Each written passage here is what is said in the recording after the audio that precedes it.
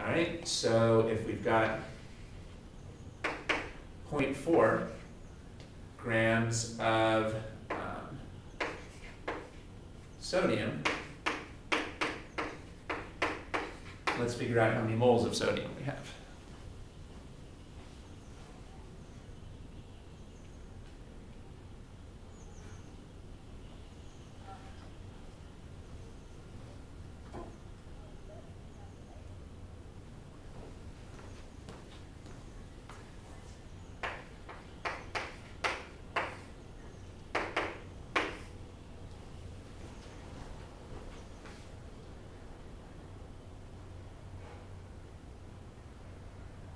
Why don't we round that off to 23? That would be good enough. We can start rounding things off more now. So we can just say 1 mole of sodium is 23 grams. Yeah, I don't know why we haven't been rounding off before, but from now on we can round off more. So very often it's good enough just to round to the nearest integer for these.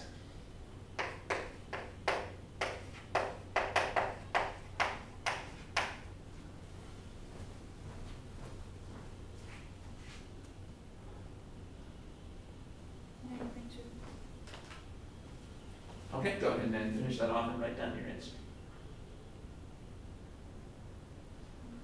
Now let's review the systematic approach.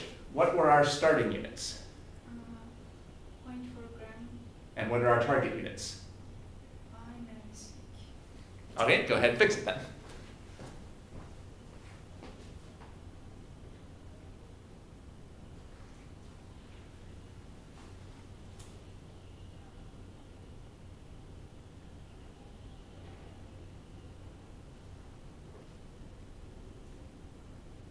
Okay, that's right. You caught your mistake.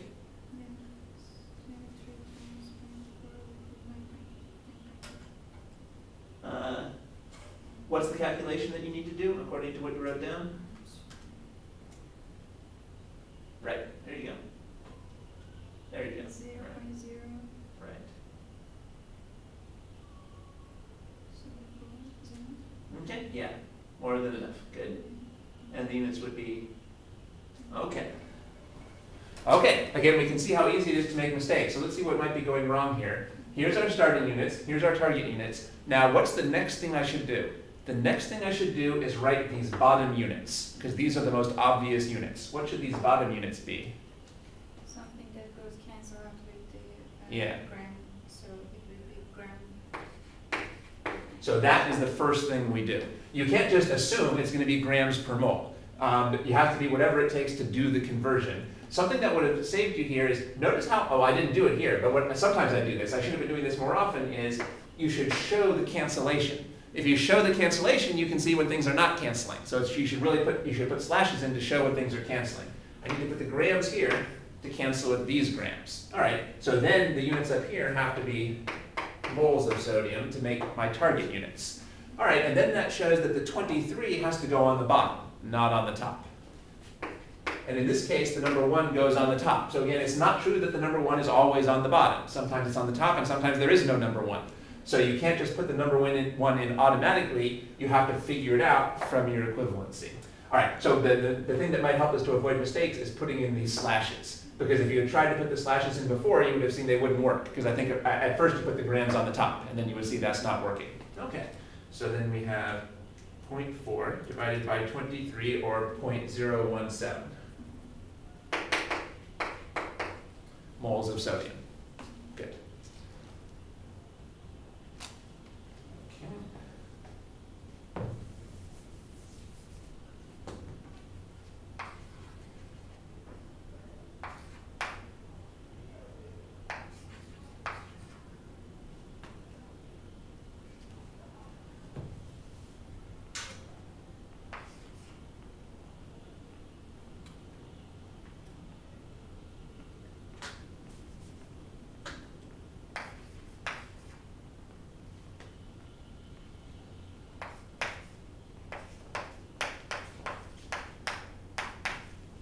Try this problem. If we're starting with 0.5 kilograms of potassium, how many moles of potassium is that? So let's try working that out on paper again using the same approach.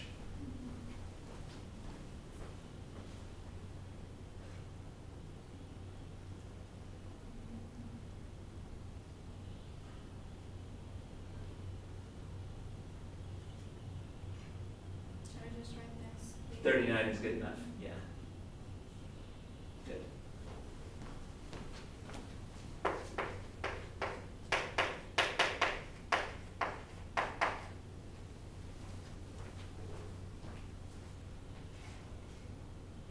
think I should go through multiple conversion. Yeah, that's right, that's right.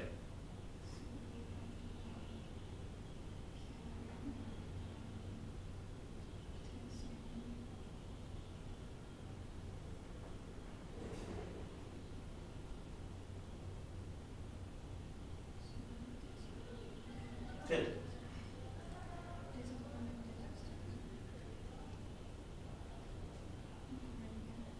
Good.